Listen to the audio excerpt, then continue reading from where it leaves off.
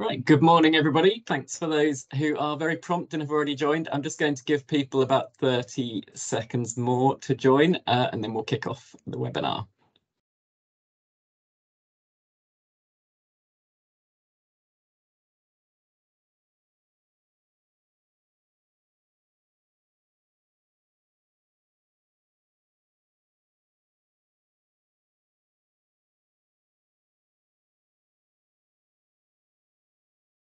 Right, I think we will make a start. So welcome everybody to our webinar this morning on genetics and protection.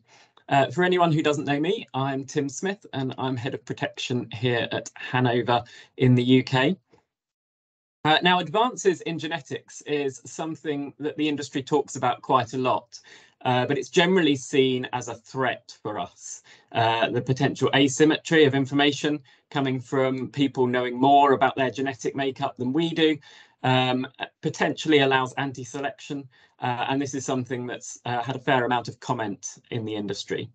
And it's certainly a challenge for us and something that we will need to address and tackle head on in the future. However, we think there may also be positive potential for the industry from advances in genetics.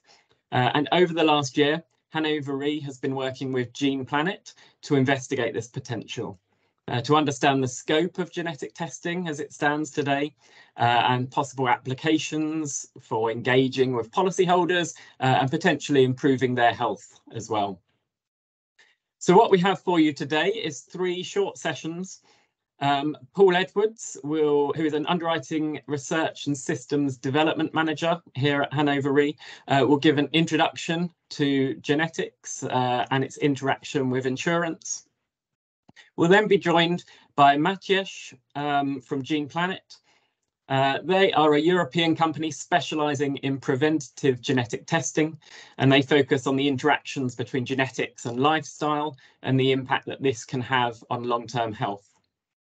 So Matiesh will give some insight into the capabilities of their tests and the insights that users can expect and the tailored advice that they receive as a result. We'll then be joined by Lisa Balboa, who is the head of Hannover Re's Life and Health Digital Business Accelerator, and she focuses on innovation at a global level.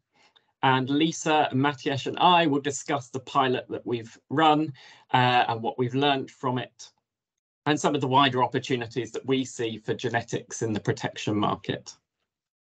Now, we will have time for your questions as we go through, so please do drop them as a Q&A functionality in Teams. So please drop any questions you have in there and we'll try and address them during the session.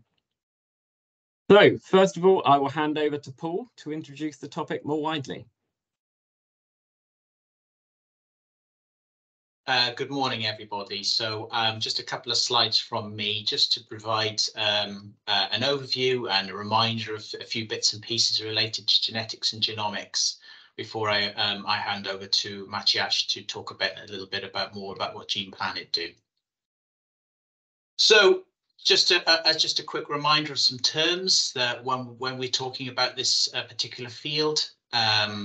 Generally speaking, when we're talking about genetics or genes, we usually mean about the interaction or the interplay of a single gene. And particularly from our particular field, the increasing discussion about what we mean by predictive and diagnostic tests and that sort of thing. When we generally speak about the genome or genomics, which is the more preferred term in the modern sense, but we're looking about the entirety of the genetics, all the genes that are within the human body, and then obviously their interaction and that sort of thing. And increasingly, there's the differences in little minute differences within our genome and how that interplays with things like disease manifestation and interaction with things like treatment as things emerge. Other things that increasingly are in the public domain and discussion are all the other omics, proteomics, metabolic omics, and so forth. The list is increasingly being added to over time. Again, 99. Well, we share around about 99.9% of our genetic makeup between you and me, and that sort of thing. The humans have around about 22,000 genes. This is discovered as a result of the Human Genome Project. But increasingly, what we're interested in is obviously the differences between us all, the interplay between specific, very small differences that can then manifest itself in what overall. And as the statistics show, that most of us do have, on average, about 3 million differences in their DNA. No topic about genetics would be should miss discussion about what's made up of genetics, of course, and that's DNA itself, which are obviously made up of the four fundamental bases here.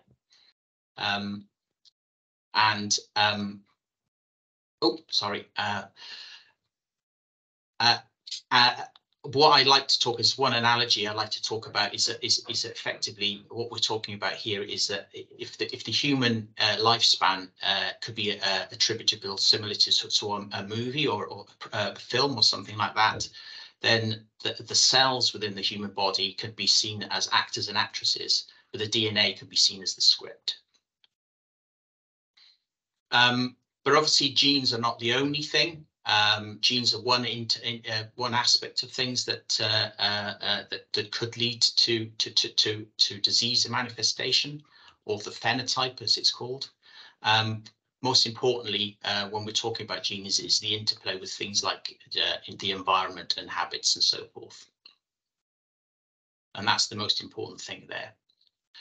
Also, if we have a faulty gene in comparison to other people, what we need to think about as well overall is how often the phenotype or the manifestation of the faulty gene is manifesting itself. And then you talk about things like gene penetration and so forth.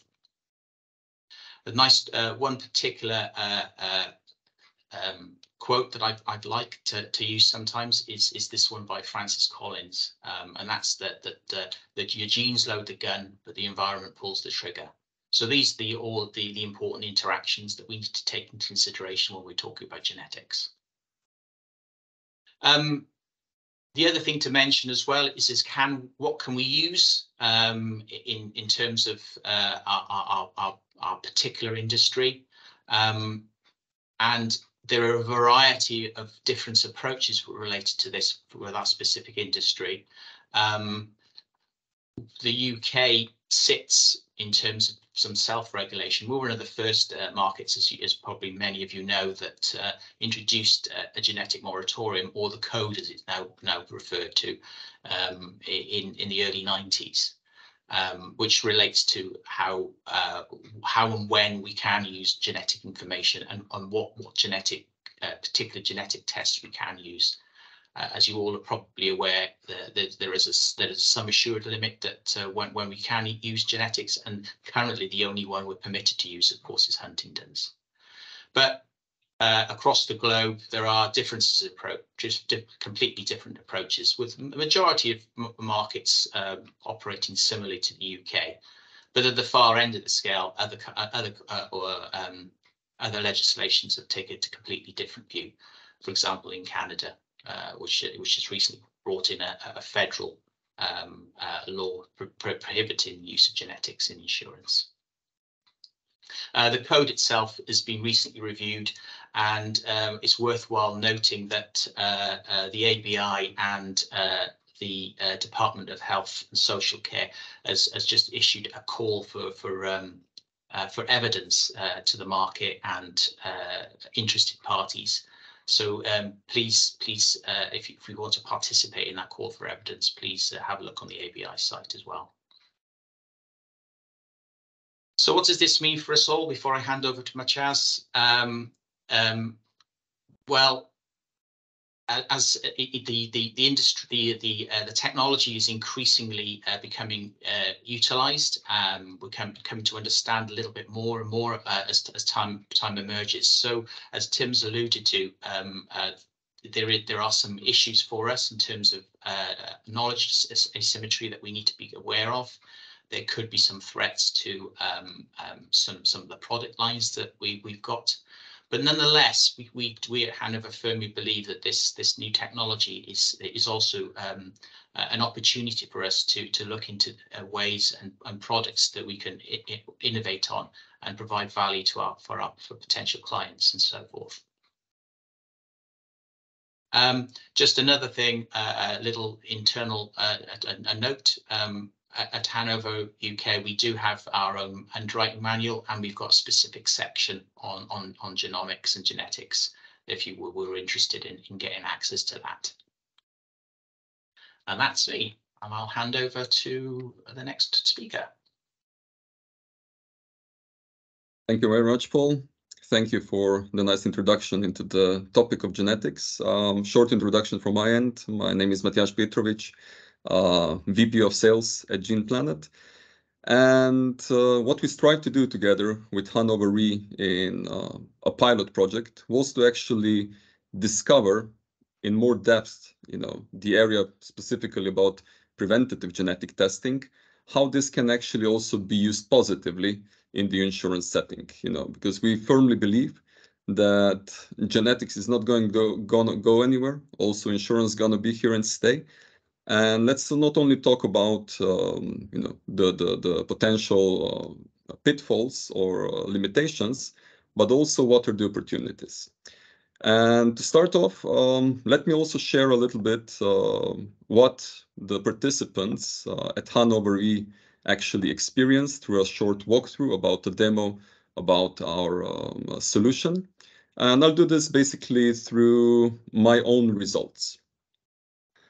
What we do at GenePlanet is combining, let's say, DNA testing also with current status insights, because we believe that who we are today and who we're going to be in the future, like Paul already mentioned, is a combination of genetics, the predispositions, which we were given at birth, and then the other thing, the habits, the environment, which we are influencing on a day-to-day basis. And this combination actually results in who we are today, who we're going to be in 5 years. So through genetics, we actually want to incentivize people making positive lifestyle choices that can, in turn, improve their health and their well-being in the long term. Now, when it comes to the DNA testing part, there's different types of DNA tests. There's clinical testing, there's diagnostic testing. But as I said, we focus mainly on preventive testing, where we have two main products, My Lifestyle and My Health. And the My Lifestyle one is actually the one mostly used by our insurance partners. So we do already partner with different insurance partners for a number of years. Companies like us, Generali, Unica, and so on. And in the My Lifestyle part, we essentially have a pure focus on items which are not related to diseases. Things like diet and nutrition, sports and recreation, and body and mind. Now, what we do here is actually test the individual genetic makeup for each individual. And if we go to a certain segment, let's say body and mind, we have different things related to sleep, skin hydration, and so on. And we immediately see that with different colors, we identify something which is maybe not the best for the individual, something which is, let's say, more average, or something which is more positive than the average. So immediately, in a simple way, we highlight the items where by making changes, we can actually make the biggest progress. Now, one of the items which we added, let's say, a couple of months ago, was some items related to tanning response, sunspots, and so on. And this is, let's say, my personal result, which I received a couple of months ago in terms of tanning response. Having an explanation or a clear, simple results from a user perspective. And key is also the recommendations. And like I said, even if we have something positive genetically, the outcome will be a combination of adding the lifestyle factors next to it. And although I have a good result, I still have recommendations, what are the risk factors for sunburn, how to treat sunburns, products to soothe it, and so on and so on. So this is the same principle. If somebody would have a different result, also recommendations are then different. Often our clients and customers also ask us, but how is this possible? How do you actually determine this? And like Paul mentioned, the science of genetics is something established, something which is also growing. What we do as a company for more than 15 years is that with full transparency, we actually show the raw genetic data for the individual which was analyzed. So the specific markers on our genome which are related to this. We also transparently show the scientific background about the scientific studies. So it's not something that only we at GenePlanet would discover, but we're actually curating all the knowledge which is out there from Harvard, the University of Berlin, from China, and so on, into a unique set of meta-studies, replicated studies, and so on. So people can transparently also check which scientists discover something in this area with multiple links directly going to this. So we have here, for example, Visconti and other on a study of 176,000 Europeans, and the next one, and the next one, so on. This area, like we said, is key. What we do in terms of environment always have the impact. So in our tests, we only test for items which we can influence with our behavior. So we're not just saying, look, this is something genetically and you cannot do something about it, but everything we test has an environmental component, and this is where we want to lead people to in terms of these recommendations. And we also then make recommendations, interesting facts, and so on. Now, the My Lifestyle part, like I mentioned, is something which we most usually do with insurance partners, having sports, having also the diet stuff and this. And together with the pilot for Hannover Re, this is also something which we said, let's everyone in the group use it. But then we also have a set of tests, which is called My Health, which is then dealing a little bit more with diseases, basically polygenic risk scoring around cancer, around cardiovascular diseases, and also immunity. A positive thing was that once we presented this as an option, almost all participants actually also decided to also opt in for the My Health part. Showing also again a little bit my own results. So when it comes, let's say, to polygenic risk scoring related to cancer, there's different cancer types which we have included, and the list will be growing in the future. And we see that, for some items I actually have a lower risk than the average person. But for some things, I have a higher risk. So looking, let's say, at my personal colorectal results, I have a risk which is, let's say, 130% increased from the average. But then I have also additional information what this actually means in terms of a lifetime absolute risk, meaning that my lifetime risk is around 13%, growing from the average of 6. What is also important is the 5-year risk. Based on my current age of 44, my 5-year risk for the upcoming future is still at 0.3%. And from the charts and graphs, we see that this will also grow in the future. Now, what we want to do is, like I said, be in the point of prevention, but also early detection. So again, for colorectal cancer, explanation that essentially if I will have a bad lifestyle habit, this is even a higher risk factor than the actual polygenic risk score, which is also here.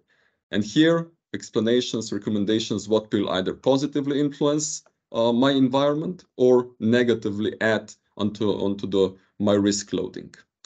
And also explanation in terms of early detection. So for example, throughout Europe, it's generally recommended to take a colorectal screening test at the age of 50.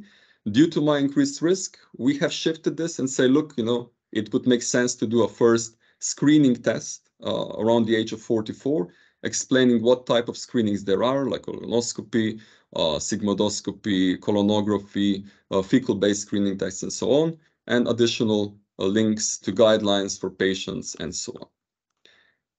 And this is, let's say, the genetic part, which we do, but we also want to follow up with clients on the current status. So this is why we also included in our platform, in the application, also a so-called health score calculation, which is now working without DNA data. what we want to do here is actually understand where the person is today, what are the lifestyle factors positively or negatively influencing his risks, and what he or she should focus on in the current moment.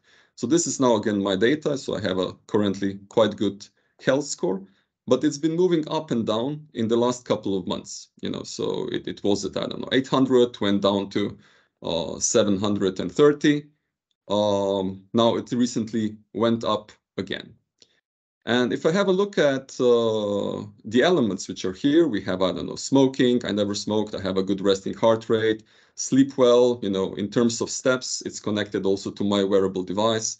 So I have tracking for the last 3 months, 1 year, and so on. So we can actually check what are the elements. But if I go, let's say, and here again, recommendations and stuff like this. But if I go again to what I can improve, I have a slightly higher BMI. I have too much stress. The alcohol consumption, I'm gonna, skip quickly. You did not see this. But another interesting thing is, let's say, my LDL, which is also connected to another functionality, which was part of the platform and the experience of the pilot. So we also included, let's say, a blood biomarker interpretation layer, where we actually curate all the results, explain, for example, what is LDL, how does it affect health, how can we manage it, so acting like an encyclopedia. But basically also to the standard lab results, we do provide specific recommendations. And this is also my personal story. 5 years ago, my doctor told me, do you want to have like a preventive health check? I said, great, of course, I would like to do this. She sent me to the lab. I came back. She said, look, you're a perfect human being. Everything is great. I said, thank you, doctor. Really nice to hear. And then last year, she told me again, go to the lab, come back. And all of a sudden, last year on the 15th of April, my cholesterol was at 4.3, which was already in a clinically relevant level that essentially slowly I would need some medication. She said, look, since it's the first time, we're still going to monitor this. And this year, she sent me back for another checkup, and I managed to decrease my LDL levels down to 3.9.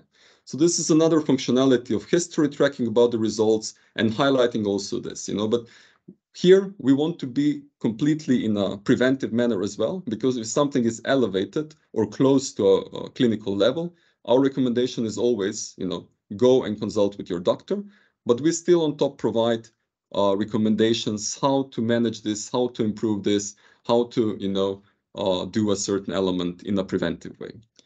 And the whole aim of the platform of genetics and blood is to identify where we are in terms of our differences, where we are in terms of our needs, and properly manage, notify, and keep people updated about this, and also through their progress. This would be a short demo, and now I'm handing over the word back again to Tim for a follow-up discussion about some of the pilot experience.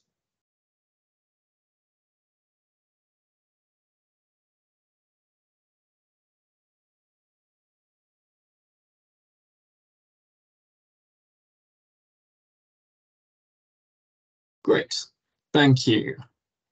Good, so the plan now is that we're going to have a discussion to give some insights into the pilot that we went through. So this was a pilot that involved around 50 to 60 staff at Hannover Re, trying out the technology, understanding what insights we could get, and throughout the whole process, feeding back on the experience, how useful various things were, and I guess as insiders in this industry, how we thought it was applicable to protection. So, Maciej, perhaps I could start with you. So, I mean, the pilot study was designed between our organisations, but we're certainly led by your expertise and experience, given the work you've done with insurers in the past. Perhaps you could give us some insight or just make some comments about the journey that Hannover Re staff went on during this pilot, what was in scope and what were the key elements? Yeah, sure thing. Basically, what we wanted to do is, via an internal pilot, also get two things, the personal experience of participants being exposed and testing themselves a certain set of DNA tests. Because, there is different test types out there, and if I just say, let's put DNA next to insurance, 50% of people would immediately get scared, 50% will get, yeah, let's do it. So I think it's important to really have a personal experience. This was one of the aims. And the other thing was, really then have industry experts look at it from an industry perspective. What are the benefits? What is the potential? How could this be actually implemented in a positive way to actually create a win-win situation? How can we create a win situation for the insured? How can we create a win situation also for the insurance company? And the pilot was a 6-month pilot where we provided everyone with the My Lifestyle DNA test, like I said, on purpose, nutrition, sports, no diseases included. Optional opt-in for the My Health part, which is dealing with the polygenic risk scoring risk for cardiovascular and cancer diseases. And on top of that, we also, for the UK branch, provided some blood testing to also measure, let's say, the progress between the start of the pilot and the end of the pilot. And all the participants had access to the application. We also measured, how they're using it, how frequently they're using it, because for us, it's also important not to do it just once, but also keep a momentum. Here, maybe just one piece of information. We are, from last year, basically one of the first companies in the global market using so-called whole genome sequencing technology, which allows us also to provide new insights and new results and new analysis on a constant basis when new scientific discoveries happen. And we saw that this is one of the strong engagement points where people then also return to the ecosystem, to redo their health scores, to also look at their new results, previous results, and so on. And Lisa, you were one of the participants, and maybe you can also share your story a little bit, how you experienced the program. Yeah, happy to, Matthias. So I hadn't done this sort of testing together with the blood testing before. So it was that kind of combination of the genetic testing together with the blood testing that I was particularly interested to try out. So it was actually a very good experience. So Matthias came to the office and launched the pilot and gave everyone their DNA kit. And it was quite simple to make the test. So it's just spitting in a tube. I think finding a quiet corner for that helped, or people could take it home and kind of bring it back the next day. We also arranged for kits to be posted to people that couldn't make it into the office, or for some of the global colleagues that participated as well. So logistically, it was quite easy. Participants had a very good experience with that, similar to me. I think more than 90% found it a very easy process. So that was great. And then whilst the results were being analysed, that's when we got set up with the health score. So starting to track things like the physical activity, or filling in those different measures in the circle that Matthias shared earlier. So things like the blood pressure and other scores. And then there was quite a lot of anticipation for the first results. So the first results shared were the nutrition insights. So there was, a lot of different information there. I think one that stood out to me was that I was likely to be lactose intolerant, which I hadn't have been aware of before. So that was particularly interesting. So I had the coaching session, and it was very much because it's that combination of genes and environment. It's not to say I would definitely be lactose intolerant, but I decided to cut out dairy for 1 month. And actually by doing that, I felt a lot healthier. And also, interestingly, from the first blood test, I'd had a high cholesterol that came back from that first blood test. So actually by cutting out dairy, I think it brought my cholesterol back into normal lines as well by the time of that second blood test. So it was great to see, just in the space of a couple of months, that actionable change in my cholesterol, just from making one small tangible change. There's a lot of different information that's out there, but really making sure to focus in on those that can have sort of the most impact for me as an individual, for participants. That's really the key. There's a lot of information. So the coaching and the guidance, or just taking the time to look through the results, that was really great. So I think there's a lot to take away from that diet and nutrition chapter as well. Yeah, I mean, I would definitely second that. So I took part in the pilot as well, as you probably would expect. And certainly, it was that coaching element that I found very useful. So having somebody explain the results to you. And I think the personalised nature of the results then really comes through. So you, obviously everybody knows certain things they could do, you know, drink less alcohol, eat more healthily, do a bit more exercise, that would probably improve their health. But, you know, if you're told, actually, given your genetic makeup, if you make, you know, these are the 3 most valuable things that you can do. These are the small changes potentially that you could make that are going to have the biggest impact. And I think it's that probably has the potential here for me. So I think, you know, I guess if we think to our industry, policyholders probably don't want their insurance companies lecturing them with do this, do that, where it seems sort of very generic advice. But if they can give very specific and targeted insights, then maybe that will be far more appreciated. I mean, in terms of the sort of findings and particularly the user engagement and things, maybe Lisa or Matthias, you can give some insight into the sort of levels of engagement we saw. Yeah, for sure, it was a higher uptake than we expected. So we wanted at least 40 participants, and there was some healthy skepticism as to whether we'd find 40 people within our branch of 70 to take this up. But yeah, we had more than 60 participants in the end, sort of including requests from different senior managers in other offices to participate as well. So GenePlanet were very accommodating to that, to allow sort of experts in a few different countries to also participate. So I think it was really good. It generated a lot of discussion in the office, like the analyses, like who's a better metabolizer of alcohol or caffeine. That's quite a really useful insight, right? Cutting out caffeine in the afternoon. Fortunately, I don't need to do that, but quite a lot of people do, versus the alcohol, where I'm just a bad metabolizer of alcohol. So knowing to cut back on that, that was great. There was very good engagement when those results came out. Yeah, maybe just to add a couple of words here, you know, on the engagement. So also for us, like I said, it's important to keep the people, you know, in the app and in the ecosystem. And during the pilot, we actually had 83% retention on monthly active users. And if we look also at the weekly stickiness level, it was above 50%, meaning that, you know, those clients were returning also on a weekly level. I mean, we don't promise as a solution like a day-to-day high-end engagement tool, because we also believe that this is, let's say, short-lived in many instances. But the aim is really to keep clients for a long time, identify the right things, and, you know, act upon them, and, you know, support the people also with reminders around this, you know. And Lisa, also what you mentioned, you know, what you discovered, this is also something which we frequently get from clients, you know. They say, I always thought this is something which is potentially something. I always thought that this will make me problems. And once they get the results and dig a little bit deeper, you know, then they actually see that this is something which is really something they should change. And it would be great if they have also changed it earlier, you know. One example is my wife, you know, she was tired for years, had problems, you know, with low energy and stuff like this. And the doctor discovered eventually that she's really low on iron, you know, and that really she has to supplement, has to change several items.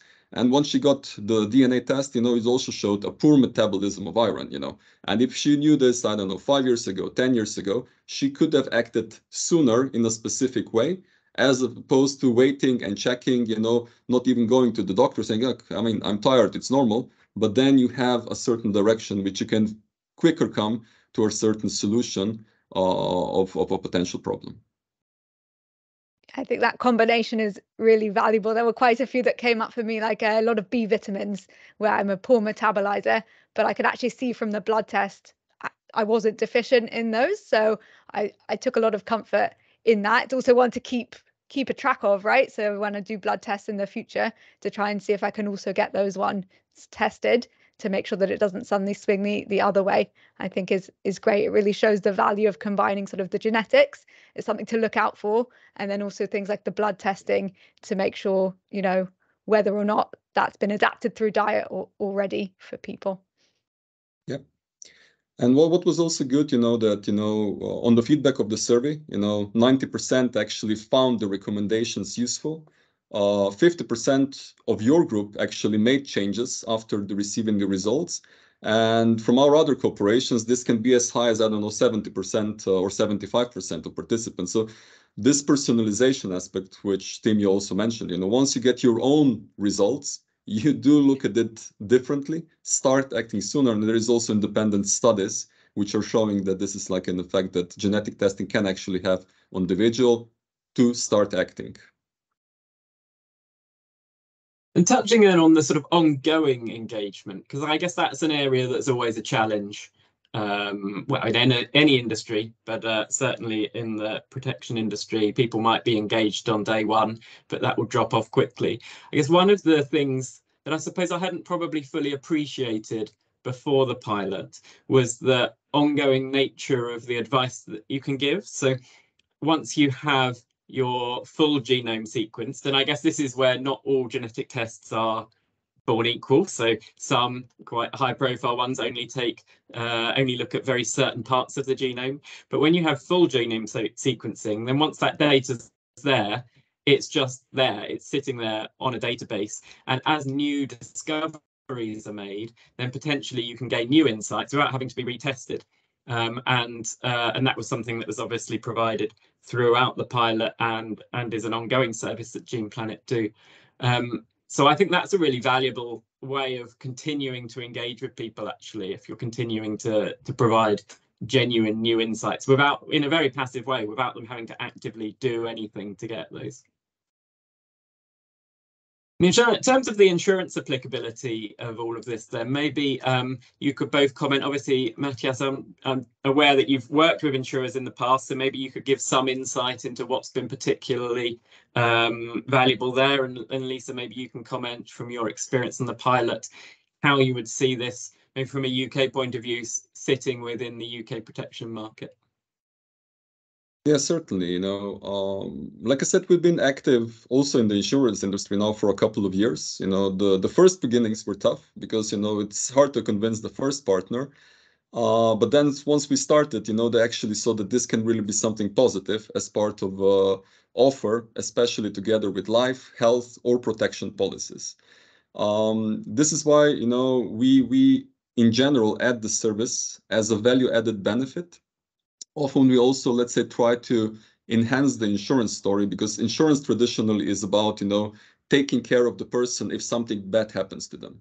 We want to bring a preventive element into the whole package and providing a preventive tool regardless of a claim.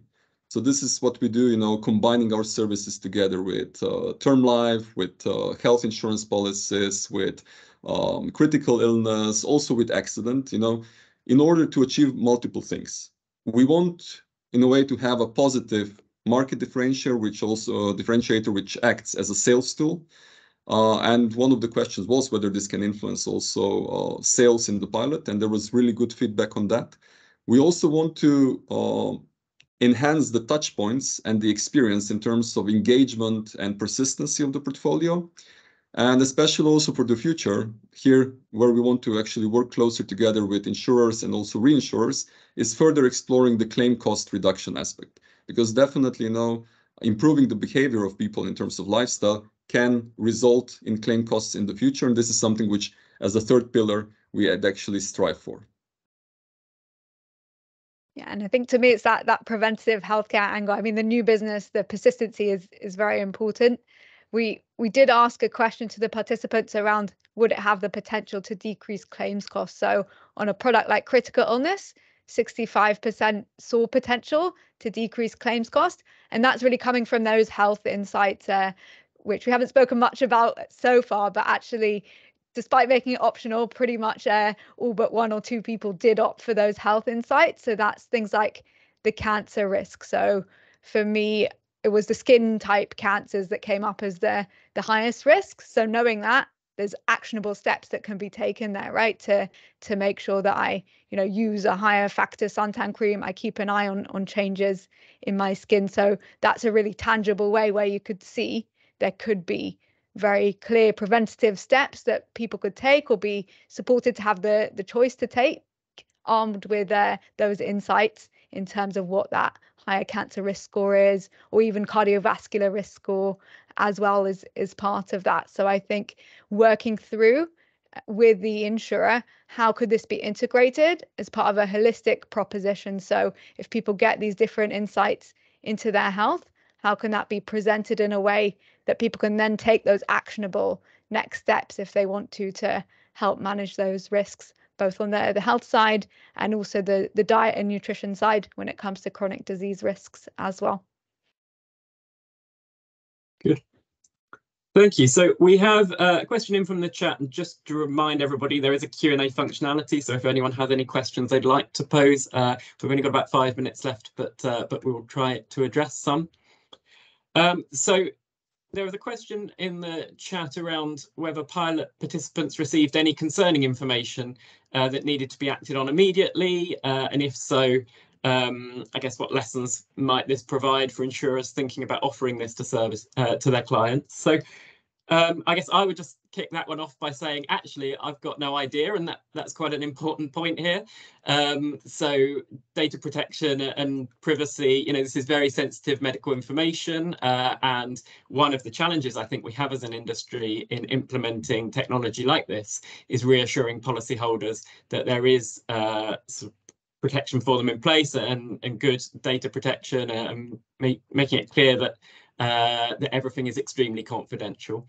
So I don't know exactly what was discovered, but I guess you do have that potential that somebody does find something out that they're really at a very significantly elevated risk of something that they had absolutely no awareness of.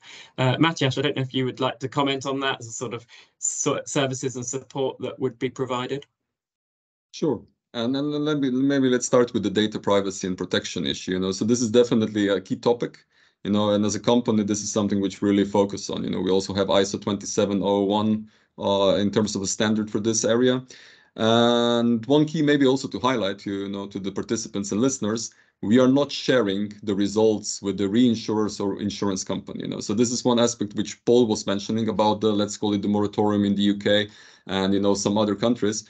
The whole point is not, to share the results for underwriting purposes, but rather, to identify the people, what they can change, and leading to a better outcome for all the participants in the story.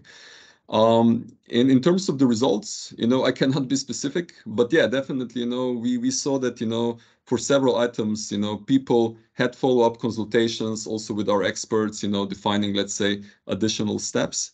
But one thing to mention is also that distinction between, let's say, diagnostic testing and predictive testing. So since this was not a diagnostic test, nobody could receive like information, yes, you already have cancer or something like this, which would be, let's say, a difficult story also to do in a digital environment like we provide. But it's rather identifying items one step ahead, and we have multiple customer stories who, similarly to Lisa, received, let's say, a higher risk score for, skin cancer and this, and said, okay, yeah, since I have a higher score, let me check it, let's explore it. And they actually came back to us saying, look, based on these results, I actually went to my GP, I actually did some further screening and was discovered with certain illnesses at an early stage, where otherwise, if I would not do this at this moment, maybe I would have waited 4 years, 5 years, when the situation would be totally different. So this is the whole aspect of prevention, which we try to foster, providing information in due time. People then, of course, can act upon it or not, but at least they have some additional guidance, what specifically to check for themselves, not just relying on the general information which is out there. And you make a good point there. I suppose this was very much focused on prevention, not diagnosis. But there have been a lot of genetic advances on the diagnostic side as well. Lisa, I don't know if you want to comment on that. Are there any opportunities you see there for insurers? Yeah, I think that's also a great opportunity. So it's a newer emerging field of science. So I guess we've focused a lot around the preventative risks for things like cancer, but also if someone is diagnosed with cancer, there could be opportunities for insurers there as well. So I know, for example, in the US, there's been a product launch recently by HealthHome where they sort of supported that other end, right? So if someone's diagnosed with cancer, they can help to get that genetic test for the tumor and then guide that person through a navigation service to the right healthcare provider to get that right treatment for them or assess clinical trial eligibility. So there's great potential there across the spectrum, right? It's all about sort of linking in the preventative healthcare approach all the way through to thinking if someone is then diagnosed with something like cancer or cardiovascular disease in the future, what sort of insurance payouts could be there, what other support services could be there. So I think to really think through as an insurer, how do we support preventative healthcare And then also, you know, what else can be done when there's sort of claims that come along, and to support people. It can be a nice way to think about future product and proposition development as well. Great, thank you. So we're actually just about out of time there, so I think we'll wrap things up. Apologies if we didn't get to your question in the chat, but the good news is that the white paper will be published that we've produced together with GenePlanet on Friday, and that will no doubt answer quite a lot of your questions. I would also stress that we'd love to come and talk to you about the research and the pilot. And so if anybody would like a follow-up session, then please do get in contact. I will just flash up our contact details on the screen now. So please do get in contact, or get in contact with your regular client relationship manager at Hannover Re, and we can certainly set up a follow-up. So look out for the white paper that should land this Friday into your inbox. Thank you very much for joining us today, and I hope you found it insightful. Thank you. Thanks, Tim. Thanks, everyone. Thank you. Bye all.